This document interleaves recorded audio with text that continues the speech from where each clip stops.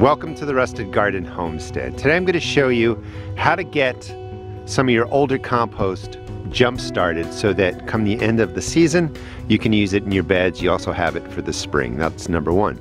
Number two, what is a chore that I need to do in August? That's a question I get asked a lot. If you haven't set up a compost station and you have the room, this is just a dog pen that it's open now. I hit it with the lawnmower, it's a little bent, but I'll close it back up. Some fresh stuff will get on here. This compost pen gets filled with lots of dirt and scraps and all kinds of stuff. I use this to fill my beds. It does really well. So August, if you haven't set up a composting pen or pile, you don't need anything fancy. You can just use a pile. We're going to talk about that in a second. Just get that set up. So come August, we're still in high heat.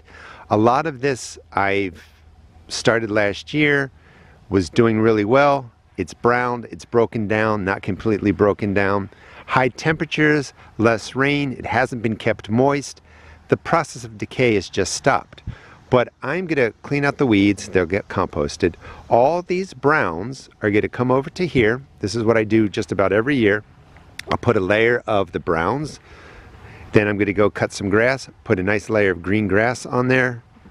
Always untreated lawn, that's important. You don't want to put chemicals into your compost pile.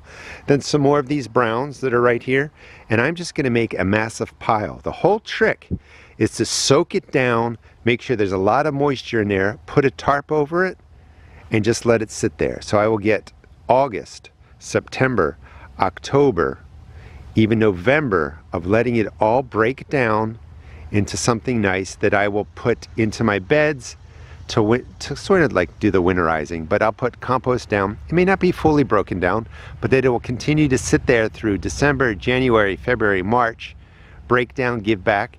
Whatever I don't use under here will get more time to break down. Worms will have moved in, and come spring, I'll just have a nice pile of compost here. Right now, there's nothing, you know, and the number one thing that stops people from composting is one, we just don't get started, and two, we overthink it. So browns, greens, brown, green, lots of moisture, cover it up, let it go. We did our part, we did our August chore, and there's going to be tons of compost to use. And please subscribe, I'll show you how I use it in the garden. This is the compost that's left. I used most of this, you know, earlier in the year. It's just beautiful stuff. So I'm going to move this out because I don't want to cover it over and not be able to use it. But it's all nicely broken down. This will go into containers, but I'm going to put this somewhere where I can get to it and use it for the rest of the summer. But this space is going to be the new pile. First layer is down. It's all the weeds that were in this space, and then just really a bag full of grass. This is just from a push mower.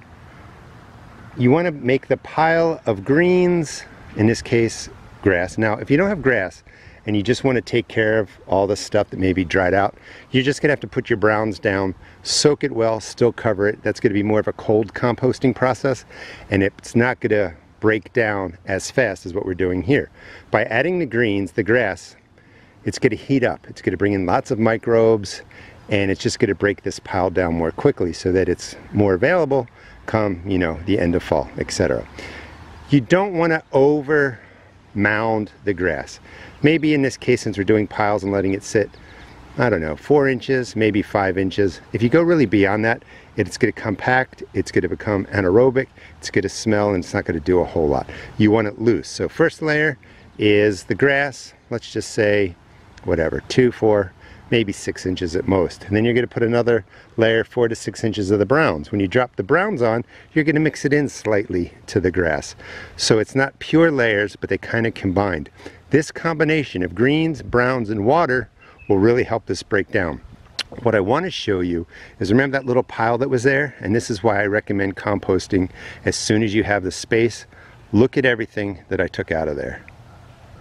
This is just beautiful stuff. It's going to go fill a metal raised bed, which I'll show you right after this segment. Saving me easily $80, $100, and I'm putting in great stuff. So composting is going to save you so much money, and I know that it can be difficult to mentally get started because you're thinking, you know, this isn't going to be ready for a year or 2 or 3, I'll just buy it. Get it started. Time goes by, hopefully you're alive and kicking 2, 3 years from now. But once you get everything rolling, it's just a continuous supply of beautiful compost like this. All right, let's put down the brown layer. In order to fill this with topsoil, potting soil, quality stuff, it could easily cost $80 or $100. I have enough compost that I just pulled out of that space to fill up my metal raised bed. You save money, and it's going to be a great place for onions to grow next year. This is essentially the process. We're just going to keep putting in layers, build up the mound. I recommend if you can get 3 feet high, 4 feet high, that's perfect. When we're halfway through, we're going to soak everything down, and then when we finish, we'll soak everything again. This is the compost coming out of the bin right over there. You can see there's some grass in there that's still a little bit green. Other stuff broken down nicely. Plastic from cardboard, but it's loose. That's all you're doing, is putting a pile in there. So the exact amount, 4 inches, 6 inches, doesn't matter. You just want oxygen to be in here, and you would take your shovel or whatever you're using and just mix this much, right into that layer of grass, throw down some more compost, and then we would go to the green. And I'm just going to keep rotating all the way up. The most important thing is not the ratios. This is not true hot composting. It's just getting this all jump started. And this will drive some of you crazy. One of the biggest mistakes we make in gardening is we think we have to be perfect. We are just putting in layers. So this is another bag full of the grass clippings, and that's too much. As we knock it around, maybe some falls out of the pile. Some might only be 1 inch, 1/4 inch. That's all you really have to do. Another layer, and I'm slowly moving the pile over this way. Again, everything doesn't have to be perfect. The beauty of this is that nature's been decomposing anything living for billions of years. So please don't overthink it. Just get that pile started. So I'm going to keep going. I'm going to finish this up to about the height that I recommend. At this point, maybe another level, spend about 10 minutes soaking it in. I don't think I need to show you that. But you want to soak in the entire pile, and then when you're done, we'll soak it in again for about 10 minutes. You just want to make sure the whole area is saturated. And again, I don't think I need to show that on video. But, nice and damp, and then we're good to tarp it up. I was able to get all the brown materials out of those 2 bins, and I have a nice, good sized pile, great base, and you want it to just look something like this. You really do want to spend a good 10 minutes watering it in, making sure everything is moist. If you don't, it's going to stay dry and it's just going to decompose slower. So you could, add on a good month or so to the compost process by just not keeping this moist. So I'm going to soak this in for about another 5 minutes, get the tarp on top, and I'll talk about the tarp and whether or not you need it. This is the #1 chore for me in August. I'd like to have this done really by August 1st. It got done a day or 2 early. You end up with beautiful compost. Like right here, this is easily $80, $100 worth of stuff if you were going to buy bag stuff to fill beds and containers. Makes a huge difference. We'll talk about the tarp in a second, pros and cons. These bins are emptied out. I'll be putting in leaves and grass in a more specific ratio than we did right here, because I really want that to heat up and break down quickly. So that's a whole different video. I actually have videos on that. This is kind of a warm composting, somewhere between cold and hot. We just got the grass in there.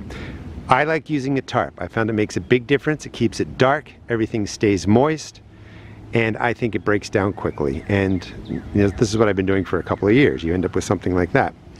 However, keeping a tarp over it does create a habitat for mice and even moles and voles, and sometimes snakes move in there. Snakes usually aren't a problem. I like them because they kill moles, voles, and mice. If you put on the tarp once a week, move it, disturb the top, that keeps rodents and problems out.